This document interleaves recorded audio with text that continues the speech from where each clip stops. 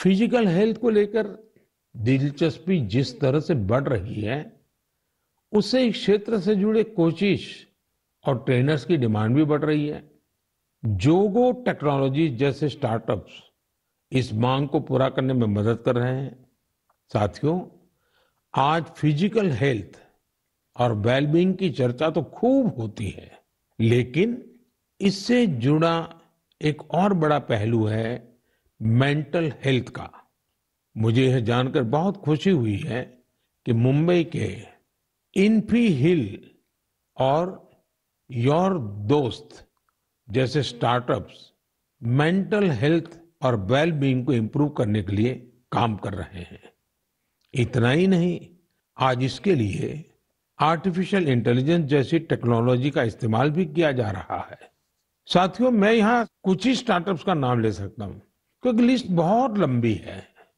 मैं आप सभी से आग्रह करूंगा कि फिट इंडिया के सपने को साकार करने की दिशा में इनोवेटिव हेल्थ केयर स्टार्टअप्स के बारे में मुझे जरूर लिखते रहें। मैं आपके साथ फिजिकल और मेंटल हेल्थ के बारे में बात करने वाले जाने माने लोगों के अनुभव भी साझा करना चाहता हूं। ये पहला मैसेज सद्गुरु जग्गी वासुदेव जी का है। ये फिटनेस, विशेष रूप से फिटनेस ऑफ द माइंड यानी मानसिक स्वास्थ्य को लेकर अपने विचार साझा करेंगे। इस मन की बात में मन के स्वास्थ्य पर बात करना हमारा सौभाग्य है। Mental illnesses and how we keep our neurological system are very directly related. How alert, static-free and disturbance-free we keep our neurological system will decide how pleasant we feel within ourselves. What we call as peace, love, joy, blissfulness, agony, depression, ecstasy, all have a chemical and neurological basis. Pharmacology is essentially trying to fix the chemical imbalance within the body by adding chemicals from outside. Mental illnesses are being managed this way. But we must realize that taking chemicals from outside in the form of medications is necessary when one is in extreme situation. Working for an internal mental health situation or working for an equanimous chemistry within ourselves, a chemistry of peacefulness, joyfulness, blissfulness, is something that has to be brought into every individual's life, into the cultural life of a society and the nations around the world and the entire humanity. It's very important we understand our mental health, our sanity is a fragile privilege. We must protect it, we must nurture it. For this, there are many levels of practices in the yogic system.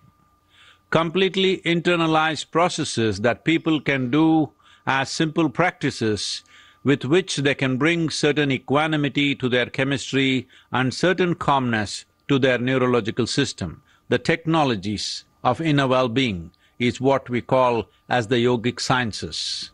Let's make it happen. सामान्य तौर पर सद्गुरु जी ऐसे ही बेहतरीन तरीके से अपनी बातों को सामने रखने के लिए जाने जाते हैं। आइए अब हम जानी मानी क्रिकेट खिलाड़ी हरमनप्रीत कौर जी को सुनते हैं।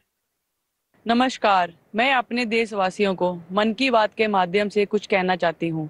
माननीय प्रधानमंत्री श्री नरेंद्र मोदी जी के फिट इंडिया की पहल मुझे अपने फिटनेस मंत्र आप सभी के साथ शेयर करने के लिए प्रोत्साहित किया है। आप सभी को मेरा पहला सजेशन यही है, one can not out train a bad diet. इसका अर्थ ये है, आप कब खाते हो और क्या खाते हो, इसके बारे में आपको बहुत सावधान रहना होगा। हाल ही में माननीय प्रधानमंत्री मोदी जी ने सभी को बाजरा खाने के लिए इनकरेज किया है, जो कि इम्यूनिटी बढ़ाता है और टिकाऊ खेती करने में सहायता करता है और पचाने में भी आसान है। रेगुलर एक्सरसाइज और 7 घंटे की पूरी नींद बॉडी के लिए बहुत जरूरी है और फिट रहने के लिए मदद करती है। इसके लिए बहुत डिसिप्लिन एंड कंसिस्टेंसी की जरूरत होगी। जब आपको इसका रिजल्ट मिलने लग जाएगा तो आप डेली खुद ही एक्सरसाइज करना स्टार्ट कर दोगे। मुझे आप सबसे बात करने और अपना फिटनेस मंत्र शेयर करने का अवसर देने के लिए माननीय प्रधानमंत्री जी का बहुत धन्यवाद। जदि आपंक आम भिडी भल लगा तेब आम चैनल को लाइक, शेयर और सब्सक्राइब करने को जमा भी भूलु नहीं।